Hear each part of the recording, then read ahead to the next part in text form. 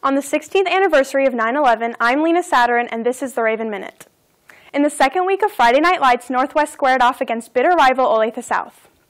Another early lead was unable to be added to after a first-quarter touchdown run from John Bowman. Northwest's offense went stagnant, and the Ravens were unable to put in any more points, falling 21-7. Olathe Northwest will be at Lee Summit North next week. After over a week of no action, the Lady Ravens volleyball team was back at it in Leavenworth. Northwest snagged wins against Shawnee Mission West and Leavenworth as they bounced back after their first loss of the year. The Lady Ravens dominated as they refused to drop a set against either team.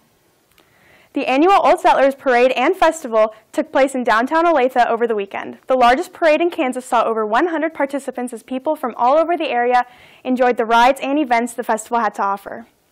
That concludes this Raven Minute. Be sure to watch ONW Now on Thursday and remember the almost 3,000 Americans who died on this day in 2001.